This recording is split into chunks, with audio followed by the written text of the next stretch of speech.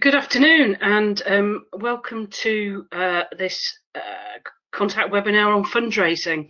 I'm Jane Burns and I'm the Director of Fundraising and Marketing at Contact. I've been with Contact now for 4 years, but been a fundraiser for something like 32, I think. So hopefully I'll have something useful to share with you. We're going to get through a lot of stuff today.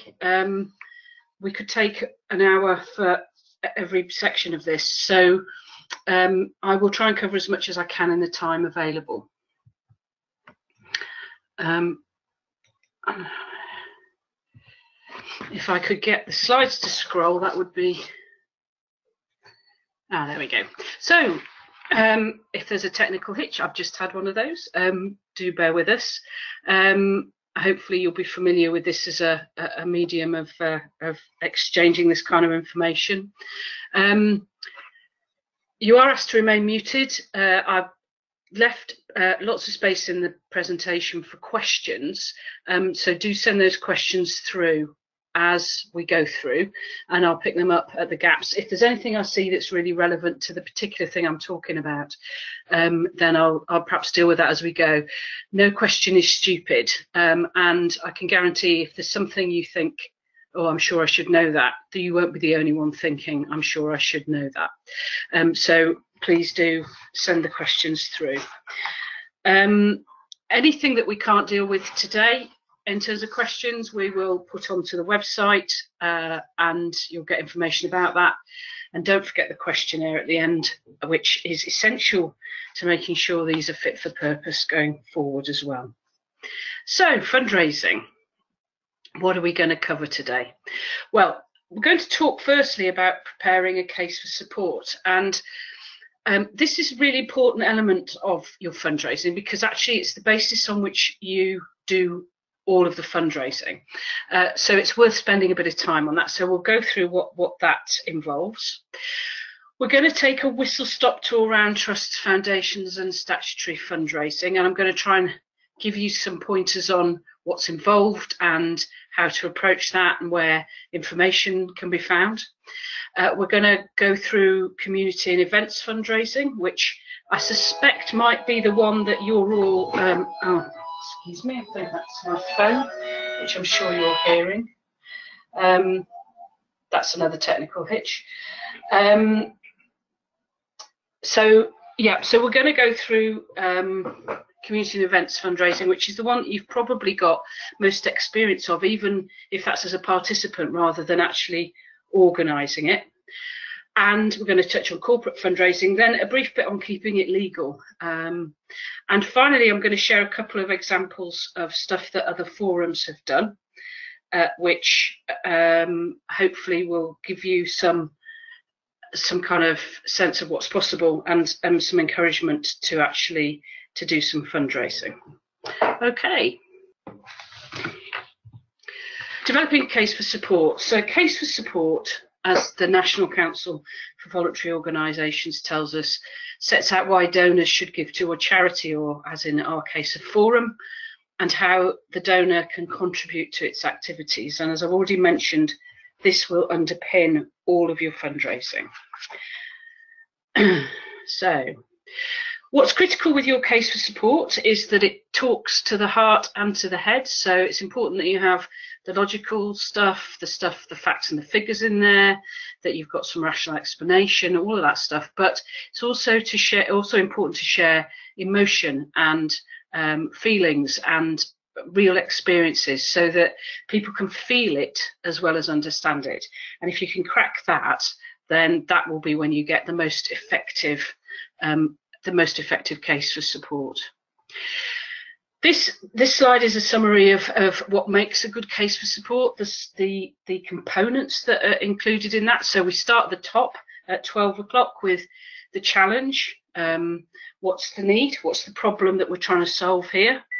We move on to what the response to the problem is, how lives will be changed, what the impact, so what the response is and what the impact to that response is. The benefits to the supporter. This isn't a huge bit of it, but it's important to tell your supporter why their support matters.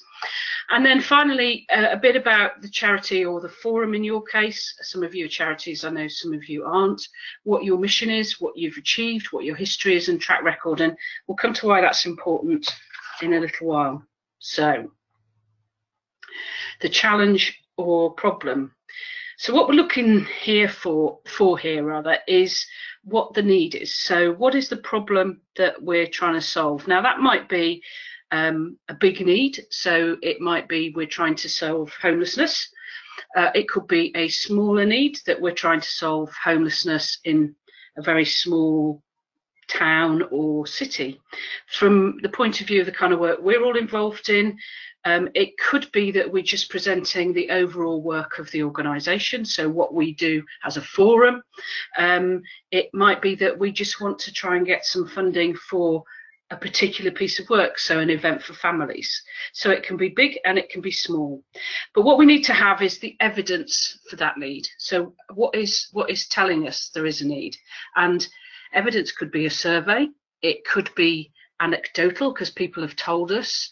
There is also, you can use evidence that's bigger than that. So we know nationally that there are statistics available for certain things. Contact us surveys. We did one on counting the costs recently. So one of the stats that came out of that was 24% of families with disabled children go without food. So that could be evidence for a bid, even or fundraising, even at a local level. You have to tell people why it matters. So, you know, the fact that people are going without, why does that matter? Why is that important? And that's where you can use a case study, because there's nothing more descriptive about why it matters than somebody telling you exactly why it matters. And the final element of the challenge or problem is why this problem needs solving now. Why is there an urgency? Why can't it wait till next week? And a very simple example of that is if somebody's starving, if you don't feed them now, then they'll die. But it's a little bit more nuanced for the kind of work that we're involved in. So that's the challenge or the problem. And then what do we do in terms of the response? So the response to that need is what it is that you, the forum, do to change that situation, to resolve that problem, to meet that need. So what is it you're going to do, and what difference will that make? Again, there's nothing more powerful than a case study or a quote. And so, for example, you know, it might be that you get funding that gives parents the ability to get back to work, to have a better quality of life. You know, there are all sorts of reasons. There are all sorts of things that would describe the difference it can make. And I'm going to give you some examples in a little while. Now, what I would say here is when you're looking at this, remember to ask the so what question, which is really important. So the difference it makes. So if somebody said, if you're asking for financial support for something, so if the difference it makes is that parents have more money, so what? Well, if they have more money, then they can buy food for their children, so what? And you're actually trying to get right down to exactly why this is important. So if you can keep asking a so what question about it, you haven't got to the very nub of the importance of that response. And I hope that's clear. If it's not clear, we can come back to that.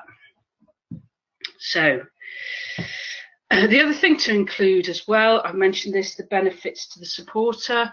Here's a simple way. This is just a phrase out of a grant application to a trust.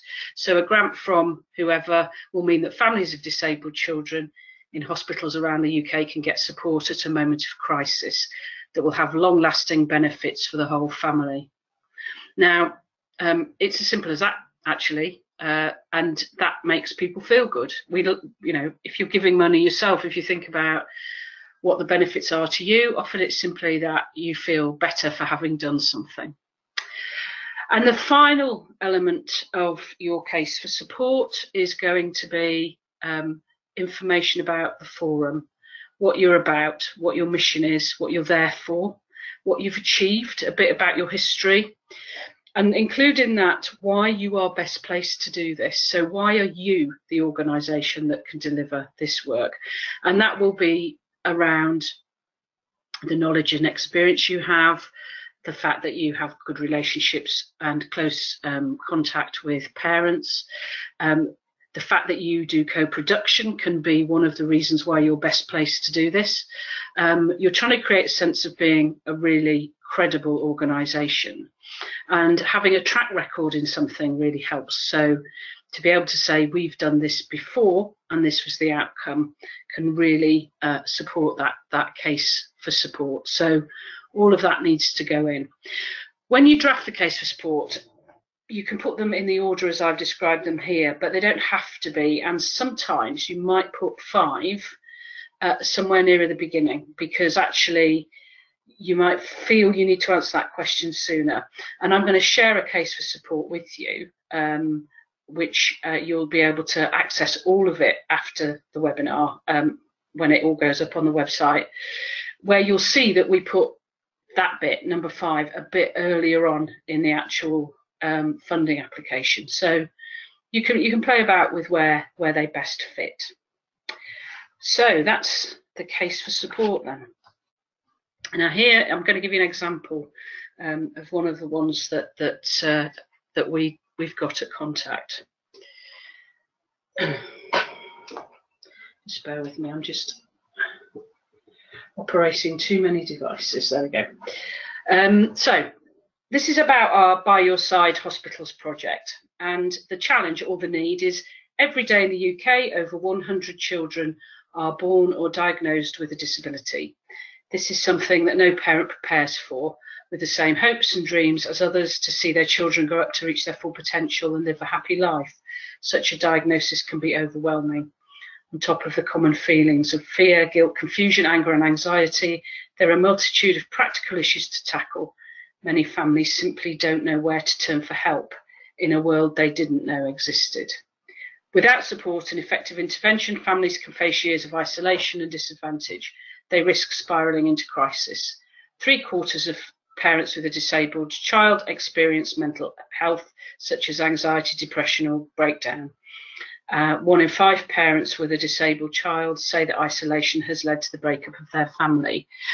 And that sentence that starts without support and effective intervention, that tells you why it's urgent. This is why we have to do this now. So we go on to say, moreover, families face the financial double burden of reduced income, of working less, if at all, to care for their child, whilst also managing with the extra costs of disability. It can cost twice as much to bring up a disabled child than a non-disabled child. And what you might do with that challenge, if you're putting that in a bid, is you might actually, or you would, tell them where you got that evidence from. And that's from research that Contact has done. And we've done research, other organisations like Scope also do that kind of research, so there's quite a bit of that out there. So that's the challenge for our By Your Side Hospitals project. So what's our response? Well, our response is reaching families in hospital, and that's why reaching families in hospitals is so important. Families are at their most vulnerable at the point of diagnosis or when their child is hospitalised. During moments like these, families are under intense stress. Getting the right support at the right time can make a world of difference, from guiding parents through the next steps of their child's journey to keeping families together and financially stable.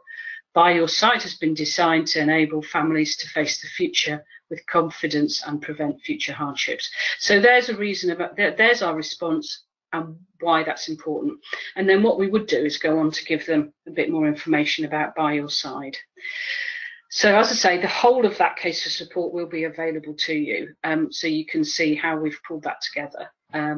But here's a couple of more simpler ones, really, which from other organisations. So here we've got Click Sargent, who support children and young people with cancer. So the challenge, as if a cancer diagnosis isn't tough enough, the final impact of cancer can be devastating. Our research shows parents spend an average of £600 more every month when their child has cancer. Lots of travel for treatment, hotels, extra heating costs at home. It soon adds up, causing further anxiety and worry. So that's the challenge, and that's really neatly put. This has come off their website, which is why it's so succinct. The response is that Click Sergeant care teams work with young people and families to help them get vital financial support. We arrange Click Sergeant grants and help them to get the benefits and other support they're entitled to. We also help liaise with young people's employers and sort out housing issues to keep families together, because day-to-day life doesn't stop when you have cancer. So that's really neat in a nugget. I mean, it's often easier when you've got a really simple cause to explain. And if you look at charity websites, you'll see examples of this. Sometimes you won't see any, interestingly. But there's a simple challenge and response. Okay. So example 2, thousands of children and young people are being sexually exploited in every type of community across the country, forced to do, see and hear things they never should. We want to stop this exploitation right now. Children as young as 10 are being targeted. Their childhoods are being ripped away by adults who prey on them. They win their trust, then abuse them through sexual exploitation. So the response, we support children and young people intensively to cope with the trauma of sexual exploitation. We spot the warning signs and help make exploitation stop. We help them through the intimidating, complex justice system so that they are listened to and can try to get justice for the crimes against them. Again, really simple. So if you want something to pass the time with, it's worth having a trawl around and seeing what it is that people are doing to describe their work. I've given you simple ones. There are more complex ones. And it's sometimes really fascinating to see how charities who find it more difficult to explain their cause try to do that. So you could do that if you've got some spare time. So that's broadly the case for support. That was fairly quick, and we have now got time for questions if you've got any. We have one which is quite a long one from Carol. The question she has given me is sustainability for parent care reform. The issue we have is that co-production work is seen as an indirect benefit to children, and therefore funders find this difficult to understand and are reluctant to fund. Thinking about your example by your side, we're not offering support and advice, a tangible thing, but working with local providers to improve that advice and support is not as tangible. So basically what you do is more difficult to describe, and I think that's true. What I would say about co-production is that there are funders, and the National Lottery Community Fund, which used to be the Big Lottery Fund, is one of the funders who are really passionate about co-production.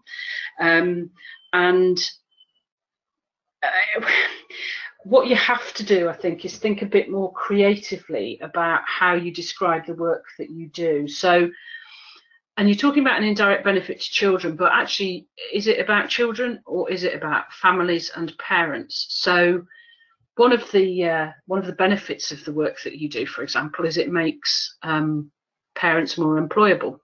So if you've got somebody who's been caring for their child and they can volunteer or get involved with the Parent Carer Forum, then actually they develop skills which can get them back into work. So that's an example of something that you might do that is of benefit. And I think you've just got to think about it a little bit creatively. Children are generally much easier audience to raise money for, but there are other issues, and particularly at the moment, issues around mental health and well-being, where you could get funding that is seen, whatever the work you do, that is seen to benefit people's mental health. Can be a different angle. So yes, it's more difficult, but there should be ways of framing the work that you do where there is a real tangible benefit, and I'm hoping that's made sense. We have question. Yeah, and Carol's come back and said that 1 and 2 are about direct support for children and not relevant to Parent Carer Forum engagement. That's absolutely right. I'm not giving them to you necessarily because they are translatable in terms of the work that you do, but because it just to give you an idea of how to structure it. You could go to somebody like, if you look at the case for support for an organisation like Mind, for example, or perhaps a charity that deals with a challenging medical condition, maybe HIV and AIDS. Young Minds would be potentially an example where they're perhaps dealing with issues around mental health. Charities like Gingerbread, who are working with single people, where you've got less sexy causes. Those people will be doing this well. But it is possible to make a case around the work that you do, I think. Well, I don't think, I'm pretty sure of that. Okay. One of the things that I haven't covered in this webinar is how you actually tackle developing a case for support. I mean, if that was something that people thought might be useful, then we could probably pull something together that you could share. What I would say is that it's always helpful to do it together rather than just one person, and sometimes it can help to start with knowing what the funder supports to work out how you might craft what you've got to submit to them to meet their objectives. So we could do a bit more for you on that if that's helpful. So I think that looks like all the questions. If you think of something on the section we've just done as we carry on, don't worry, put them through, we'll pick it up later. You haven't missed your opportunity. Okay, so trusts, foundations and statutory sources. This is a big source of funding for the voluntary sector. There are 8,800 trusts and foundations in the UK. And I mentioned the National Lottery Community Fund here because it behaves like a trust. It's quite difficult to know what to call it. Some people would argue it's statutory funding. Others would say it's effectively a foundation. But they are, whatever they describe as, are a big funder of the voluntary sector.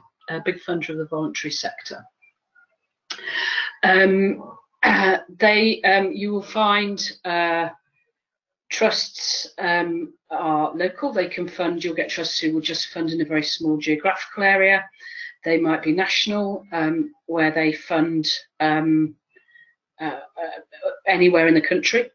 They can be really large, there's some massive ones, and they can be tiny, where they might give away a few £1,000s a year. So they come in all shapes and sizes. Some will be family trusts set up when somebody, either a family has a lot of money they want to give away, or somebody dies and they turn their estate into a trust. Some of them might be run by companies. Lloyd's Foundation is an example of that. And what they all do is they give funding to activities that match their funding objectives, which are limited by their charitable objectives. So they are set up as charities and they will have a set of objectives. And what they will do is sometimes they'll have a set of funding objectives that never change. Some of the bigger ones will change their funding objectives slightly from year to year. I've already mentioned that one of the big hot topics at the moment is starting to be mental health. So we're finding some of the bigger trusts are opting to include that going forward as one of the criteria. The other thing to know about them is that they vary in terms of how professional they are and how often they distribute funding. So some will have a schedule, they meet 3 times a year and they consider applications at that point. Some will be much more ad hoc. Some won't tell you when they decide, and some won't tell you when they're going to fund you, whether or not they're going to fund you. The first you will know is you get a check, and if they're not funding you, you never hear from them, which can be a bit dispiriting actually, but they do vary in terms of how professional. And I think that reflects the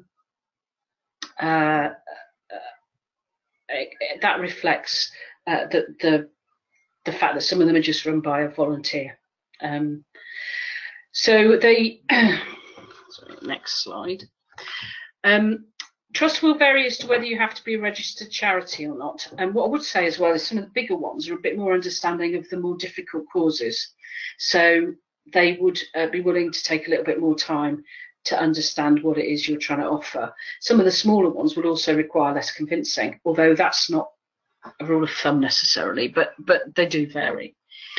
They vary whether you have to be a registered charity or not. Some just want you to be a voluntary organisation. And they offer 2 types of funding usually. So they will offer project funding, and capital funding. Some do both, some do one or the other. Now, when we talk about project funding, that would be, so the By Your Side project I mentioned that Contact do, that's a project. If we were trying to build a centre for families, a community facility for families, that would require capital funding. Capital tends to be for stuff, and project tends to be for pieces of work that you're delivering. Trusts also prefer restricted to unrestricted requests. So unrestricted is where you would say, we're a forum, we're doing this amazing work, will you give us some money to continue it? And these are the sorts of things we do. And they're not telling you, you're not telling them what you want to spend it on specifically, just your work. Restricted would be where you say, we're a forum and we're organising a training day for parents and we want you to fund it. That would be very restricted to that particular piece of work. And the restricted stuff is the stuff that tends to be more easy to fund. Talking about statutory funding, that's local, national government, NHS trusts, and you get quite a bit more information on that on Funding Central. The NCVO also has some information on statutory funding, and hopefully you will be aware of what's going on in your own local authority in terms of availability of funding. And do remember other lotteries. So People's Postcode Lottery would be an example. There are other lotteries out there as well as the big national one. It's worth keeping an eye out as to whether there's anything locally. I do know, I think there's Essex actually has a kind of more local lottery. So when I talked about trusts having objectives, I've just randomly picked one here that's got quite a diverse set of objectives. It's called the Headley Trust. It's part of the Sainsbury family of trusts, and this is a summary of what they do. Now, they obviously like churches and cathedrals, arts and heritage, but if you see at the very bottom of that list, they'll fund health and social welfare. And then if we go a little bit further into it, you will see that this is their criteria for health and social welfare, the sort of work that they will fund. So the first three, there's obviously a real passion for them for older people, and but they do young people and disadvantaged families, and they also provide practical aid, grants for practical aids. So quite diverse, and obviously potentially the work that you do would fit into the support for disadvantaged families and young people. So that's just to give you an example of what that looks like. I did say I would give you a little bit more information on National Lottery Community Fund. It used to be called the Big Lottery Fund. It's had a little bit of a rebrand. And one of the things that the National Lottery Community Fund do is a funding stream called Awards for All. And this is funding from £300 to £10,000, and this is about supporting what matters to people and communities. And they've got three areas that they will fund. So that's shaping the places and spaces that matter to communities, bringing people together and build strong relationships in and across communities. Now that's something that would apply to forums. Enable more people to fulfil their potential by working to address issues at the earliest stage. So again, actually, that's that really does apply to the work that you do, I think.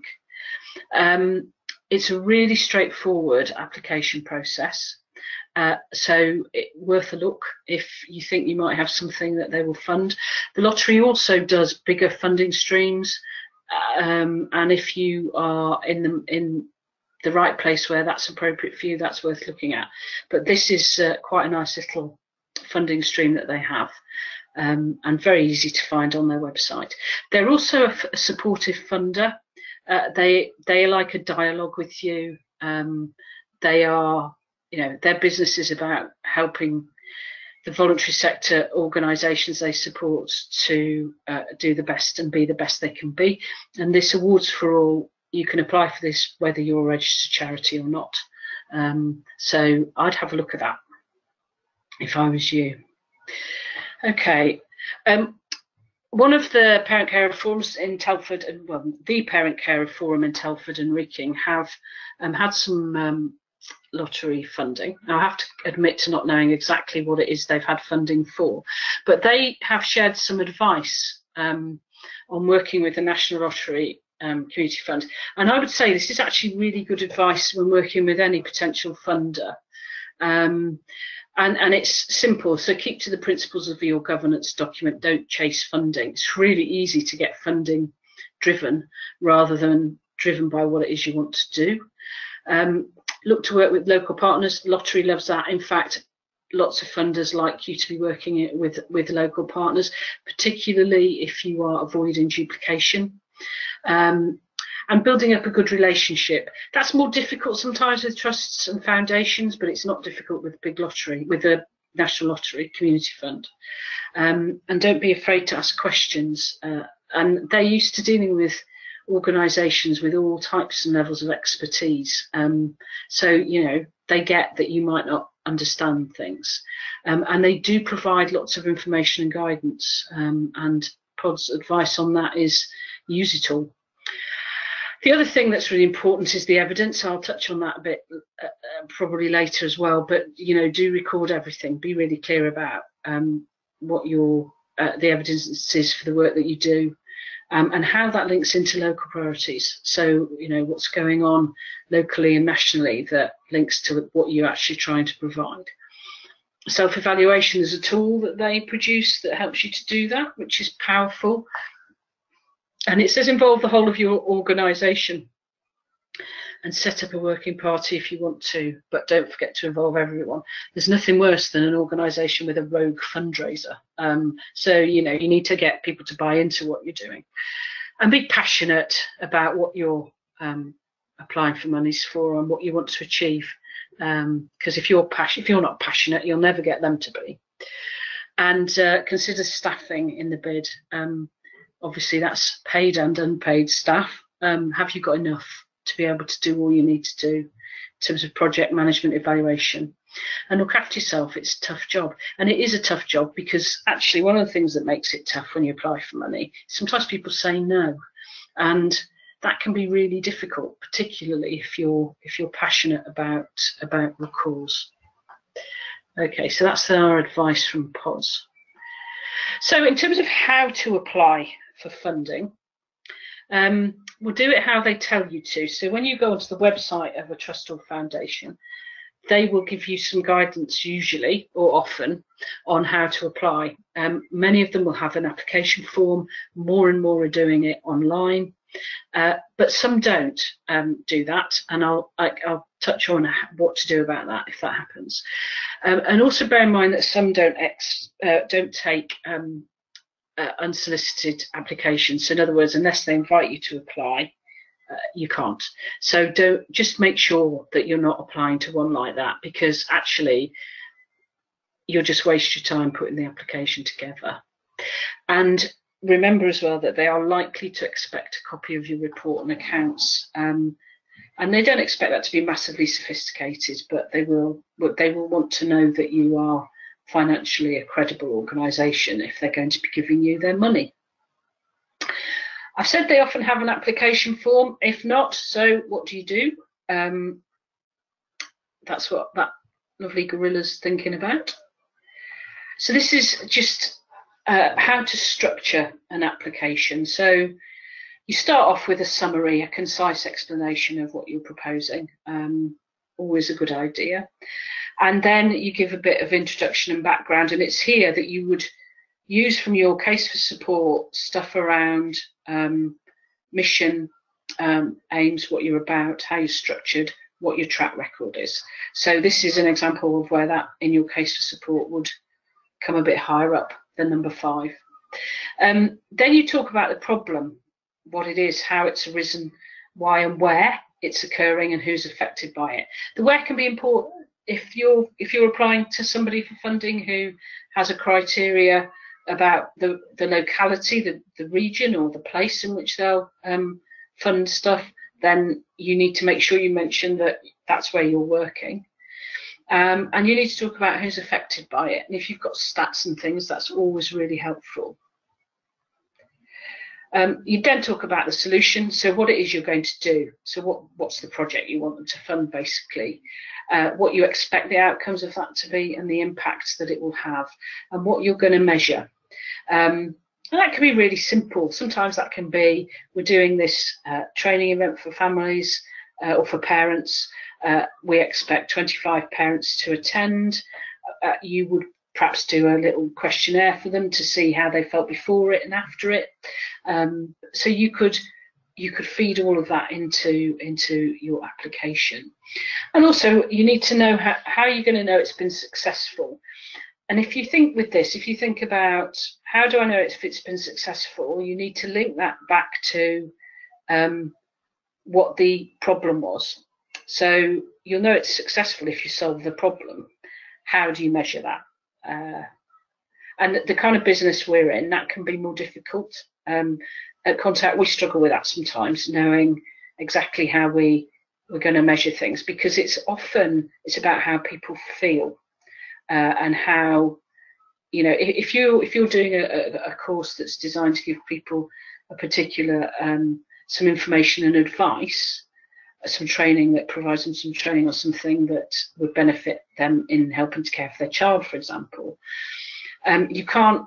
It's quite difficult to measure that they're actually able to do that better. It will be about how they feel about it, and sometimes the outcomes aren't around what they now can do. It's about the fact that they feel better, that they're more optimistic, more confident, feel more in control. Because that creates better mental health and actually better family life and supports relationships and all that kind of stuff. So to think about that a little bit creatively. Budget, you need to put a budget in. So if you're asking somebody for money, they're going to want to know how you spend it. Again, it doesn't have to be very complicated. It depends on what you're asking them to fund.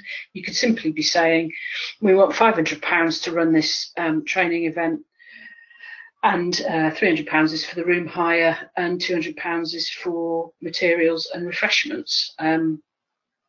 If you're asking them for £25,000, you probably need a more detailed budget.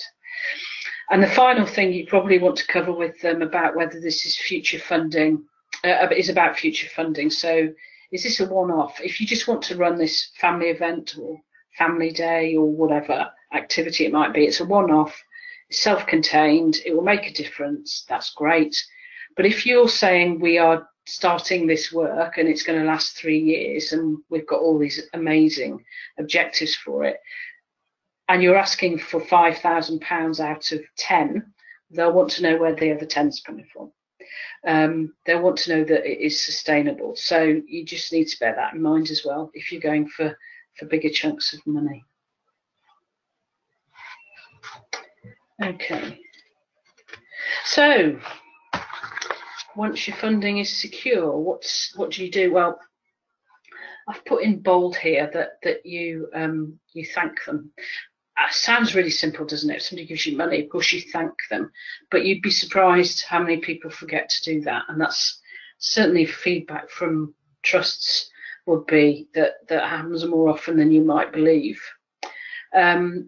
Also report on how the money has been spent. Now, some will tell you they want a report, but even if they don't, if you get some funding for an event, you thank them for the funding, you run the event, you write to them and tell them how fabulous the event has been. And here's a couple of quotes from parents who were at the event and the difference it's made.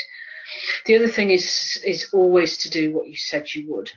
Don't make the cardinal sin of getting £500 to fund X and then you decide to spend it on Y, because actually they can ask you for the money back if you do something like that. And it does nothing for the relationship. And do develop the relationship. So what do you have that they might be interested in? Go the extra mile. If they're a trust that's got a particular interest in some area of work or activity, you might come across a piece of research that you think they might be fascinated by. Send it to them. You can actually just develop that relationship. Sometimes you might invite them to something you're doing. They probably won't come, but they will remember that they got the invitation. So it's not all. It doesn't all stop when the check lands. Okay. Now here is there's some useful links to funders. So places where you can find information on specific funders. So, for example, the Association of Charitable Foundations, Charities Aid Foundation. There's Community Foundations Network. They are usually county-wide and worth having a look to see what it is they're doing and what they're funding. Lots of information on government funding. So have a look at that. Lottery funding, about what lottery funding. This isn't the National Lottery. This is about general lottery funding. And then a lovely website called Funder Finder, which again, worth a look at. And I've put the address in, the link in there for the National Lottery Community Fund as well. To be honest, any of these, if you Google it, you'll find it. They're not hidden. Okay. You can get very expensive books that list all the charitable trusts and foundations. They're a lot of money. They're often much easier and cheaper to go through these kind of websites, even if occasionally you might need to pay some kind of subscription. You will also have local organisations who might, and I'll come on to that a bit later, who might be able to provide information on stuff that's available locally. Okay, so next lot of questions. Just picking up from a question from the section on case for support, and Carol's made the point that it would have been helpful to see examples of the type of case of support that is supporting the work that you do. I get that. If I was doing this again, I'd see what I could find. I understand how you struggle to define and make a case around the work that you do. I've had some conversations with the National Network as well, because we've been talking about a case for support. What you do is actually, well, pretty unique, I guess. And I know that you vary massively from forum to forum. What I will do is what I said I would earlier, is try to provide, if it's helpful, something that can give you a bit of a step-by-step guide about how you might think about it yourselves. So Carol, if that's helpful, then we can get that sorted out. Just bear with me while I read the next question. Right, question from Julie. Your forum's a constituted group and you haven't applied for anything other than a DFE grant. You've been told there are local trusts, but you don't know where to find them and what they fund. So the list I've given you should help with local trusts. One of the ways also of finding local trusts actually is if you go onto the Charity Commission website, you can search charity by geography, and you would be able to find trusts that fund restricted down, sometimes to town, sometimes it will be county.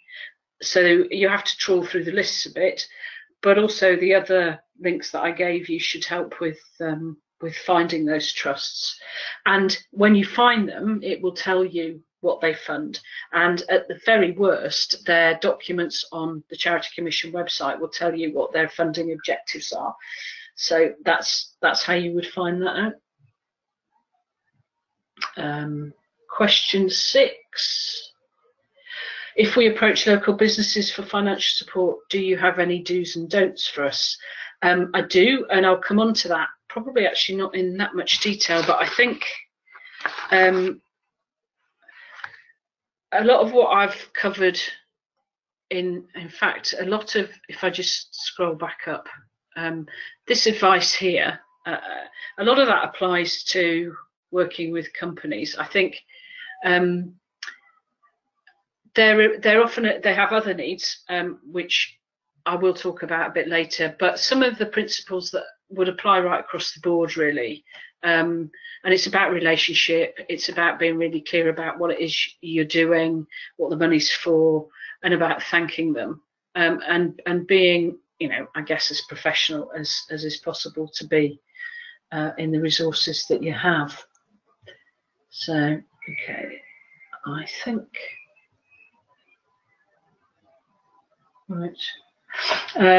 We have a question from Julie. If you're a community interest company, are there better options than others in terms of applying for funding? I have to say, Julie, I don't know the answer to that question. What laws are involved if you want to run your own lottery or cash draw prizes? I'm coming on to that. What is ethical funding and should we be doing it? That's a big one, the ethical funding. I think you have to make a decision about that yourselves. What I would say on ethical funding is that if you are a registered charity, you have to think very carefully about what it is that you're, how easy you would find it to refuse funding. The Institute of Fundraising have some information on developing an ethical policy, and I'll give you a link to that a bit later. Okay. Question from Peter. At the moment, we're a forum under an umbrella of a charity. Does this affect us applying to any trusts? What I would say, Peter, is if you're using their charitable trust charity number, then yes, you'd have to apply as that charity. Okay, so I'm just very conscious of the time. I'm not sure quite where that's gone. So community and events. This is something that you do it or you get others to do it. This should, I'm guessing, will be familiar to you. So you have events like dinners, bake sales, sponsored walks, quiz nights, cheese and wine evenings, golf days, all that kind of stuff. You can set up those sorts of events, or you could get others to do them on your behalf. So it might be you've got a group of parents that would be up for running a coffee morning, or a dad who whose local pub is up for doing a bit of a quiz for you where you don't have to organise it and they do. If you're organising them, you can add value by including raffles or auctions with donated prizes. Bit of advice here is to budget properly for them and have a small team that works on them. Don't leave it to everybody. It's stating the bleeding obvious, I think, but you'd be surprised how people end up working themselves into the ground on these. They're always more work than you think they're going to be. And think very carefully about who will take part and how you promote it. There's no point putting an event on if there's nobody around who's likely to want to come. And make sure you comply with health and safety. I'll say a little bit more about that in a minute. So there's a list of things to think about here. So have you got permission and a license if you need one to run the event? You might need an entertainment license, you might need an alcohol license, and you might need a gaming license. Have you carried out a risk assessment? Have you got insurance? You probably need public liability insurance. Have you made sure that any food complies with regulations? Have you considered the environmental impact of the events you're running and taken steps to minimise these? One of the hot topics in this area recently was helium balloons, because when you set them off and they come down, they can be very damaging to wildlife. So that might be an example of an environmental impact. Have you got contingency or cancellation plans if something goes wrong? And have you taken steps to think about how accessible the event is? I have a suspicion that if you guys are organising events, that accessibility is probably something that will be front of mind. Will the event involve children? And if so, do you know your responsibilities? There's a whole lot around this. I'm going to make sure there is some more information on this stuff online when the webinar goes online. And like anything, be clear about, I've said about what you want to achieve, who are your target audience. Do a budget for an event. As a fundraising director, as a fundraising manager, the number of staff I've had who said, oh, it didn't raise any money, but it was really good PR. Well, it's, that's no help when you've got work that you need to be delivering and you need the funding. Be clear about where and when, and can you get sponsorship for it, and plan well for on the day. So more detailed handout will be available on this if you need it. The other way of getting others to do it for you is actually to go to groups like the Rotary Soroptimists. If you don't know what they are, it's groups of professional women, and Google them. The Lions. Sometimes you can get connected to the Mayor's Fund if they have one.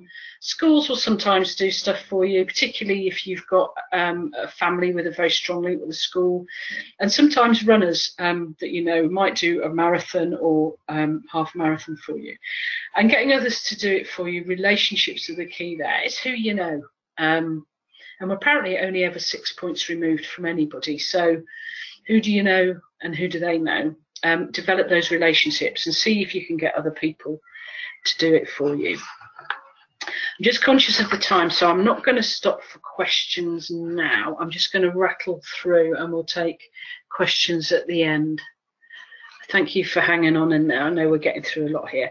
We talked about corporate, and we had a question about that. So there are a number of corporates that support local causes where it's relatively easy to apply. So the Co-op Community Fund, Waitrose Community Matters and Tesco Bags for Help. All the information you need is online for those. I did, for reasons I won't bore you with, an application to the Co-op Community Fund myself recently. It was really straightforward. And you can get a few £1,000s from that, and you do have to give them a project, but they don't. They're quite flexible in what that is and how that's described.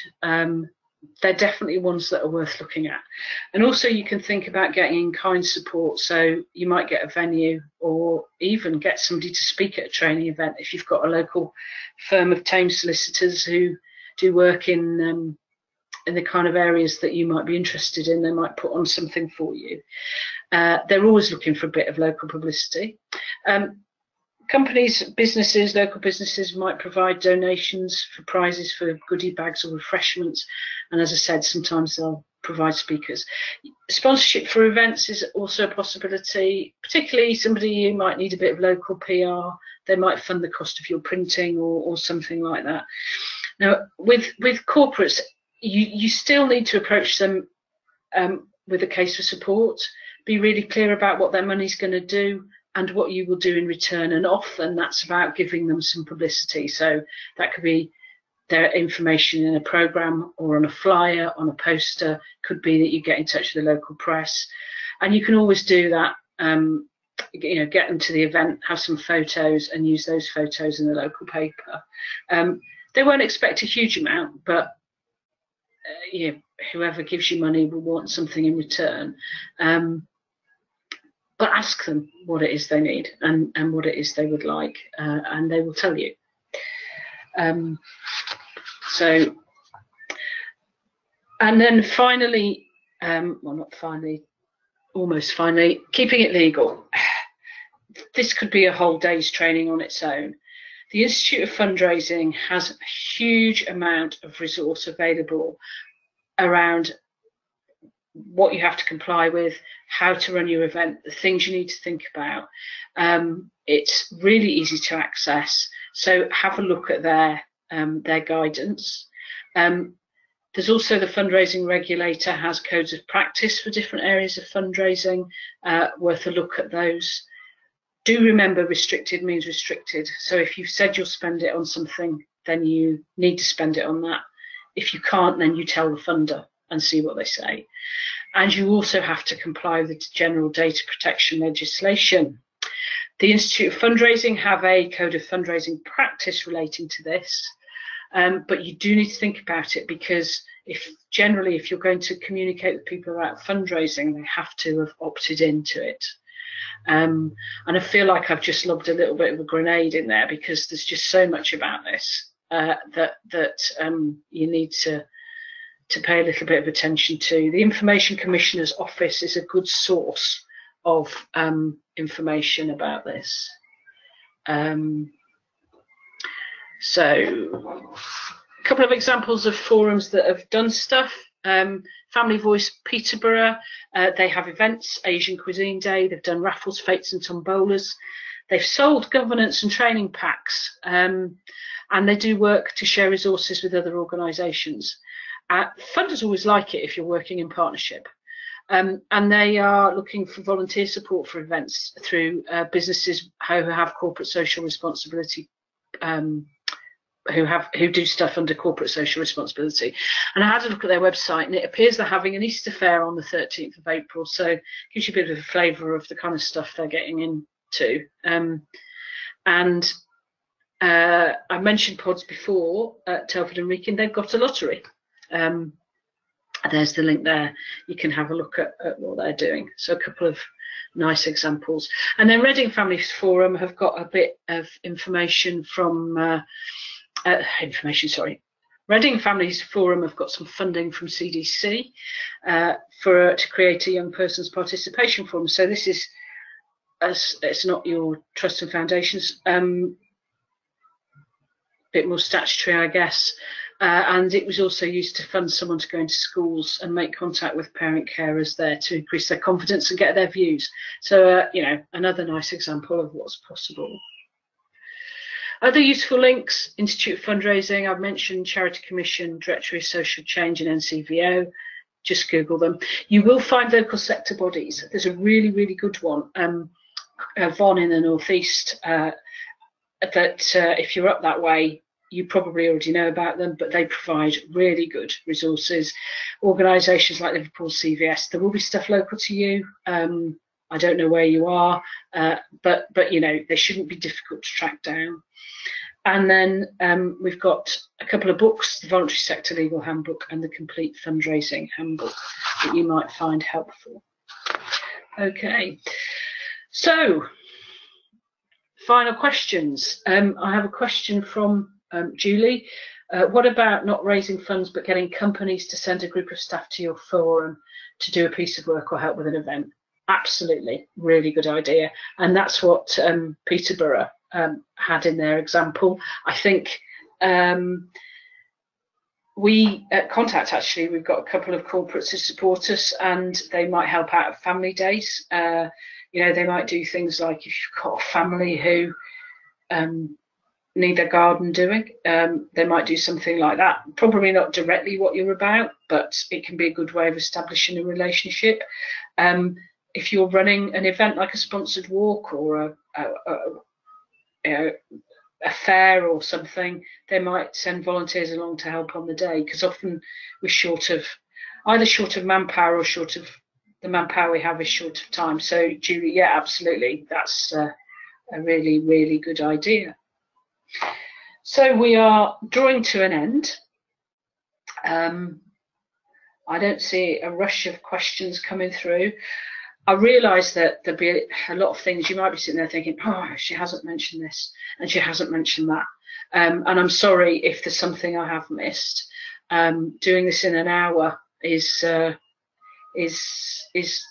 tight, really, because each of the subjects we could have had, well, half a day on. So I hope it's given you a flavour and given you some pointers in the right direction. And obviously, you will be asked to do your short questionnaire. Please do fill that in. I actually don't know what that looks like, but if there's anything in addition to what we've covered today or anything that you'd like to see more in depth, and you get the opportunity here on your questionnaire to put that in, then, you know, we're very happy to look at whether we can do something about that. But thank you very much for your time. It would have been lovely to meet you, but I guess this is how radio presenters feel, and good luck with your fundraising. Thank you.